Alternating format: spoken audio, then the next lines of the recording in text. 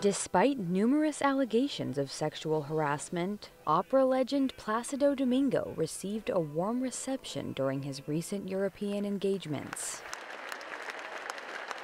An Associated Press investigation published last month reported that 9 women accused the long-married superstar of sexual harassment. In the weeks since the initial AP story was published, 11 additional women, including Angela Turner Wilson, have shared new stories about encounters with Domingo. Wilson says he put his hand down her robe and grabbed her bare breast one night while the two of them were having their makeup done. The other allegations range from unwanted touching to requests for kisses and private meetings. Some backstage employees, like Melinda McLean, described how they would try to shield young women from Domingo. The most important thing was simply to not have Mr. Domingo alone in a small room, like a practice room or even a dressing room with young women.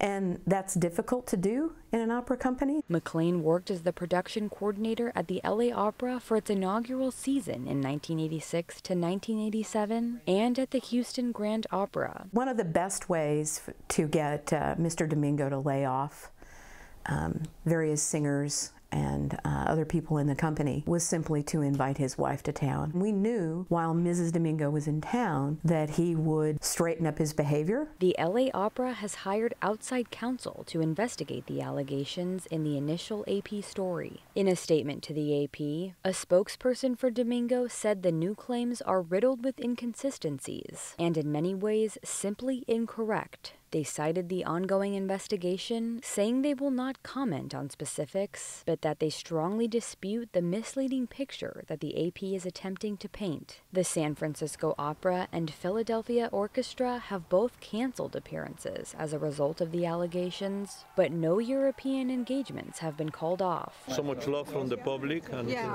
great performance. Krista Fourier, Associated Press.